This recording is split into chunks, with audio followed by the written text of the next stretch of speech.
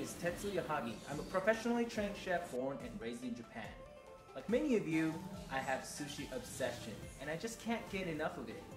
Now that I live in California, I have access to farmers market every week, and beautiful and exotic vegetables fresh from local farmers are abundant.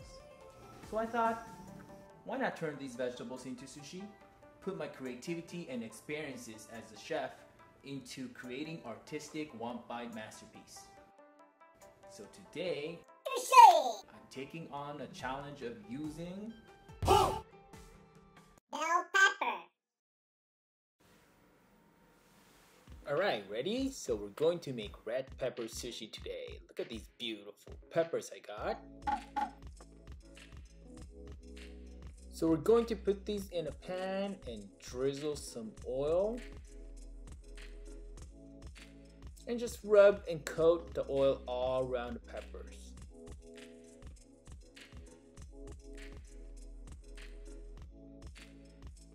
Now we're going to put this in oven, 400 degrees Fahrenheit for 30 minutes.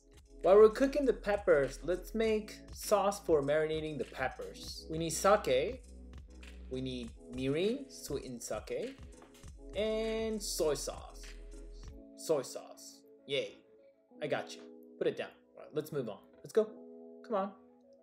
So 2 tablespoons of sake and 2 tablespoons of mirin, sweetened sake. You can find these in Asian grocery markets. We're going to turn on the flame and cook it under medium heat just until the alcohol is evaporated. Let me show you how it looks in the pot with my GoPro. See, it started boiling.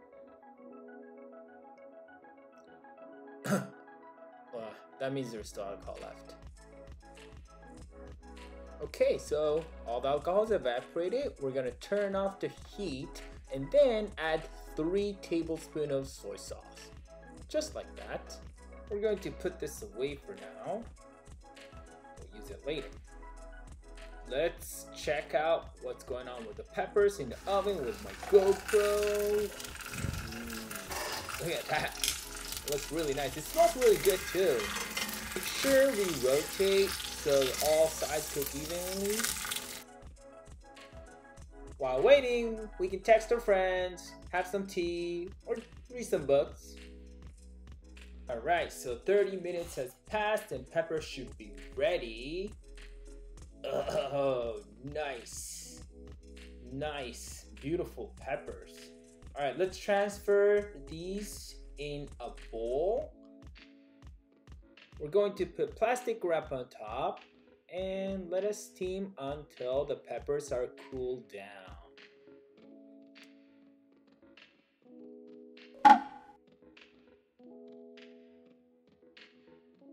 Oh, it smells so good. So the peppers are cold enough to handle.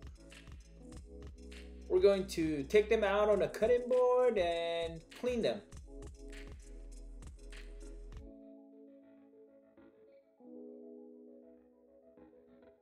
So if the peppers are roasted properly, skin should peel off easily. Just like that. See? So here's a close-up. So we're gonna take the core out, throw that out.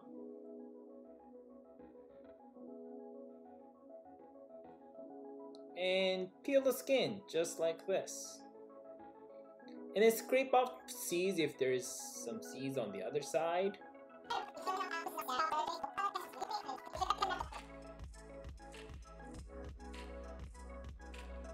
Now we're going to cut them in perfect rectangles. So length should be about 2.5 inches and then width should be about 1.5 inches. Just like that. Just like that. Looks pretty, right? All same shape, like little toy soldiers. Don't throw away the scraps. We're going to use them later, so let's make sure we save them.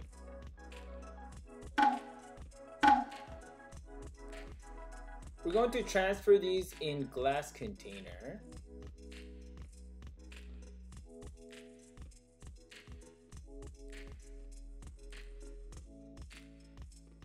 and pour the marinating sauce on top.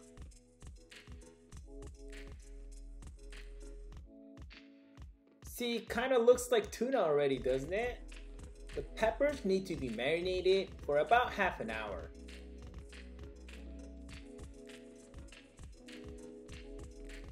Now we're going to take them out of the marinade and place them on top of kitchen paper. Now we are ready for sushi making.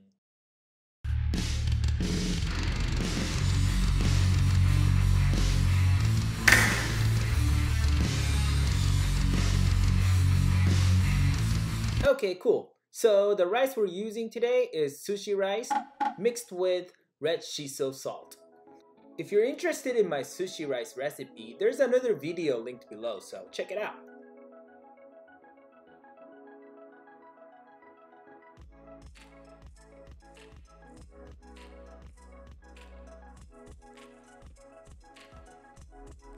Let's do one close-up so you can see how I do this.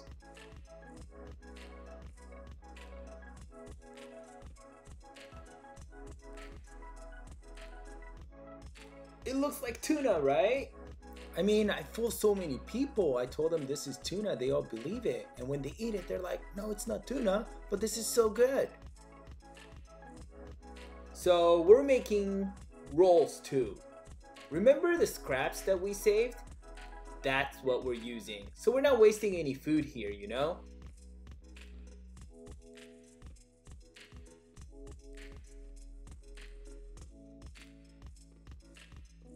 I'm going to cut them in 6 pieces, just like real tuna roll. Ta-da! Hey Omachi! Push that like button if you enjoyed it and subscribe so you don't miss the new videos. Yo!